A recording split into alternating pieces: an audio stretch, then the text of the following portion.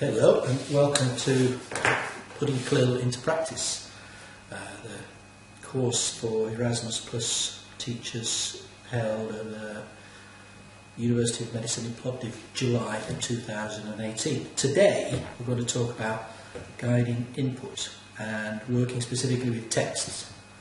Another clip we'll have a look at multimedia input. Today we'll look at text. And it's interesting to look at ideas in texts and how those ideas are structured almost invisibly within text. Because one of the areas I like to explore with teachers is what those ideas' structures are in the texts in their subjects. Sometimes they're easy to spot in their textbooks, other times they're less easily identifiable, and it's useful for teachers to practice seeing what the structures of the ideas are, so that they can take those structures to help them create guided reading activities. In a nutshell, that's what this part of the course looks at. We can look at simple matching activities, such as a text on flooding that has headings, paragraphs and images that students have to sort and match headings with paragraph and image.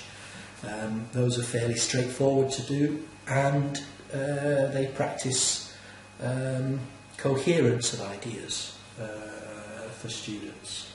Slightly freer reading activities with text for students in small groups. They can have headings that follow a certain shape, so you might have text that's organised into a tree diagram, such as this example on coal as a source of electricity. And together they talk through the headings and the descriptor cards and decide where the headings and the descriptor cards go. So actually not all of the shapes around the classroom are necessarily the same. They agree and disagree with each other to read and sort the cards in the right way, create their own shape. Other reading and information transfer type activities are reading with a text and transferring the key ideas from the text into a table of some kind. So you have columns and rows and cells where information from the text fits in the table. Those are quite useful as well for the same idea, and they can be group reading activities too, or from individual first reading, compare with a partner reading after that. In history, teachers often get students to work with timelines, and we can look at linear text alongside a timeline, perhaps with a map, such as for the Battle of Hastings, that look at the events leading up to the battle and consequently after the battle, reading a linear text, placing events on a map and producing a timeline of events themselves, again individually or in pairs or groups. Alternative energy sources is another very good example, where students look at a table with headings of different types of energy, and they've got descriptors that look at the for and against of a certain type of energy, whether it's a natural source of energy or nuclear energy, for example, renewable or a fossil fuel energy source. And again, they sort their cards into the right place.